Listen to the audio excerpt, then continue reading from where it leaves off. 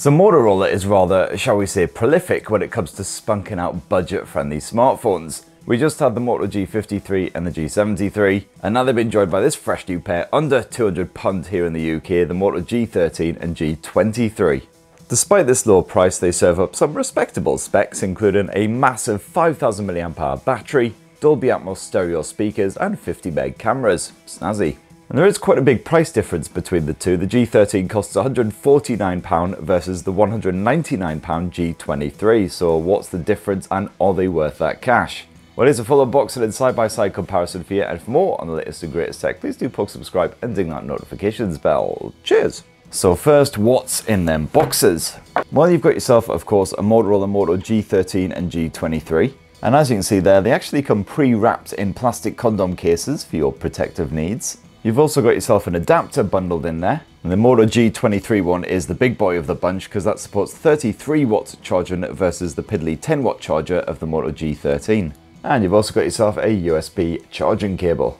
And that's everything you get chucked in the box, nice and simple and straightforward. Right, just gonna get these things out of the condom case before we begin. We want them raw and naked. So here we go again, more budget Motorola phones. I'm getting a serious sense of deja vu here, having only just covered the G53 and G73, because these handsets look very, very similar indeed. That design, as you can see there, pretty much identical. They're both 6.5-inch blowers weighing a wee bit over 180 grams. Not the absolute chunkiest bezels surrounding those displays that I've ever seen on smartphones, but you got a little bit of fat lip action. And quite flat edges as well, just tapering off ever so slightly towards the arse end and that display. Flip them around and unsurprisingly it's a placky back, and again these phones could basically be clones. The only real difference between them is the colour. Both of them come in matte charcoal, while the G13 is also available in this here rose gold as well as lavender blue, while the G23 goes for steel blue or this here pearl white. And both of these motor blowers are water repellent as well, but don't get too carried away thinking you can take them down the local Wet n Wild. That basically just means they get a little bit splashed and they should be okay. And with Motorola smartphones, you know exactly what you're getting yourself into with the software. It's a pretty stock version of the latest, freshest Android 13 here. They haven't really tinkered with the UI, so it looks similar to Nokia smartphones, those Pixel phones of course. Unfortunately, unlike a lot of other Motorola budget blowers, you don't get the excellent Moto Experiences app here on the G13 or the G23, completely missing in action. Mercifully, however, Motorola has still chucked in a couple of the best features from the Moto Experiences app, including the double karate torch chop. And of course, you can still customize the G13 and the G23 with your very own wallpapers, change up the theme and colors, etc. But if you want a gaming mode, no, there's none of that. And both the Moto G13 and the Moto G23 come with a choice of 64 or 128 gigs of storage. And normally I'd say, yeah, definitely upgrade if you shoot a lot of photos, videos, etc. But the good news is that both Motorola handsets do offer a bit of micro SD memory card expandability. And the memory cards actually slip into an individual slot as well, separate from the SIM card slot. So you can still have two SIMs in there and a micro SD memory card, job done. And for your security needs, well, you've got an edge-mounted fingerprint sensor on both of these blowers built into those skinny wee power buttons. Seems to do the job perfectly fine, and that's backed up by a good bit of face unlock. Now, as far as I can tell, there's absolutely bugger all difference when it comes to the displays on these two Motorola phones as well. We're talking 6.5-inch LCD panels here, and it is just an HD plus resolution on both the G13 and the G23, which is a mite disappointing, because you certainly can get budget smartphones for under £200 with a full HD plus display, and Motorola even offers one itself, the Moto G32. Still, while you certainly don't get the finer details afforded by a full HD panel here, you know, it's absolutely fine for your bit of Netflixing or YouTubing or whatever. Of course, at this price point, you can't expect OLED tech, it is just basic LCD tech, so that does mean that viewing angles aren't fantastic. The colours do warp quite significantly when you turn that display away from your face. You'll also find that the contrast isn't quite as sharp, those colours aren't quite as poppy. But besides that, no real complaints, and when you do go full screen for your bit of YouTube, Netflix, whatever, there's only a tiny bit of intrusion from that selfie cam orifice. And you've also got yourself a stereo speaker set up on both the G13 and the G23. Let's test them out, see if they're any good. Why not with a bit of Motorola unboxing action? So first, the Moto G13. So Motorola certainly wants to retain its title as the most prolific smartphone manufacturer in 2023. They've already spunked out 4 new phones. And now the Moto G23.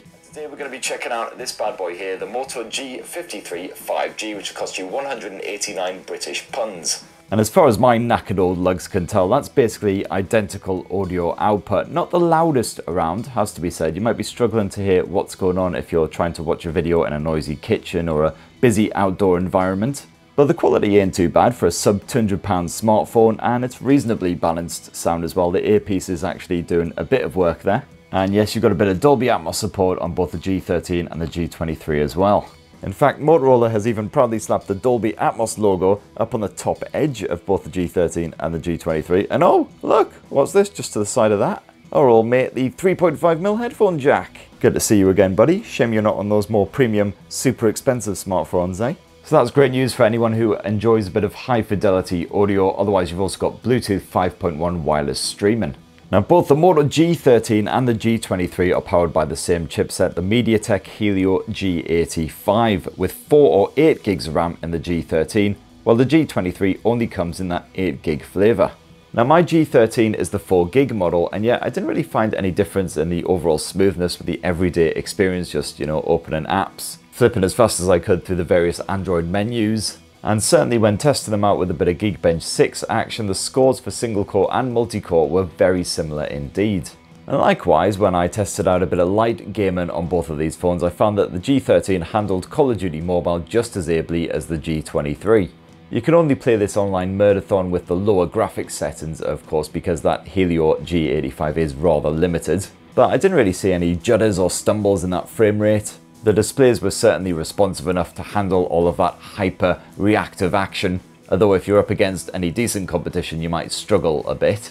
Thankfully, I seem to find myself mostly up against complete numpties who just like to run in my general direction without actually bothering to, you know, fire their guns or anything. But as I mentioned before, sadly Motorola's Game Time gaming mode not available here, so you will have to, you know, manually activate Do Not Disturb, things like that when you are gaming. And also that Helio G85 does not come with a 5G modem, so there's no 5G support on these blows. If that's a deal breaker for you, definitely go check out that G53 instead.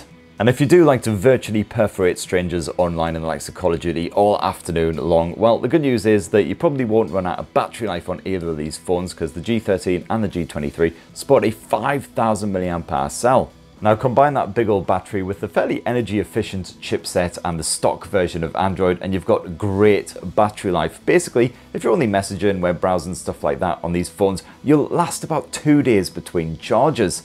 Otherwise, even if you're absolutely hammering them with loads of video streaming, gaming, camera play, etc., you should still hopefully last a full day until you're tucked up with Teddy before you need to plug them in. And as I mentioned when I first pulled these budget blowers out of the boxes, the Moto G13 only supports very piddly 10 watt charging, although I believe in some regions that is upgraded to 20 watts. Whoa. Meanwhile, the G23 is a wee bit nippier with its 30 watt charging. Turbo power indeed. And anyway, let's finish this Moto G13 and G23 unboxing with a squint at the camera tech. And what you have on these Moto G phones is the same 50 megapixel primary camera sensor. Using the same face detection autofocus, you've got the same Moto camera app with the same toggles and features. And here's just a few test samples that I snapped around the old homestead. As you can see, bugger all difference when it comes to the picture quality. Both phones do struggle with living subjects like cats and kids that refuse to stay still. But for sub £200 smartphones, they don't do a terrible job in low light. You've got a reasonable amount of colour in there. Not too much grain creeping in unless things get proper dark. You've got the usual bonus camera modes, of course, including a bit of portrait mode action. You can change up the bokeh if you like. Blur out that background and get the focus entirely on your subject. In this case, the lovely Veronica and a somewhat eclectic choice of makeup. You've also got yourself a full-on dedicated pro mode where you can piddle about with the likes of the white balance, the ISO levels. You can even shoot in RAW format if you want to edit on the fly. The only other difference is that the Moto G23 offers an ultra-wide angle lens. It's a basic 5 megapixel effort, but can be quite handy if you're trying to fit something absolutely massive into frame, like a bloody big cathedral or Elon Musk's ego. And you've also got a 2 meg macro effort here on the G23. You'll also find that on the G13, along with a depth sensor, no ultra-wide angle effort on that G13. If you want to shoot some home movies, well, you can capture full HD resolution footage on the G13 and the G23. You've got a single mic on the G13 for your audio pickup. It's actually a dual mic setup on the G23, so a bit better at picking up audio from all around you. Other than that, no real difference.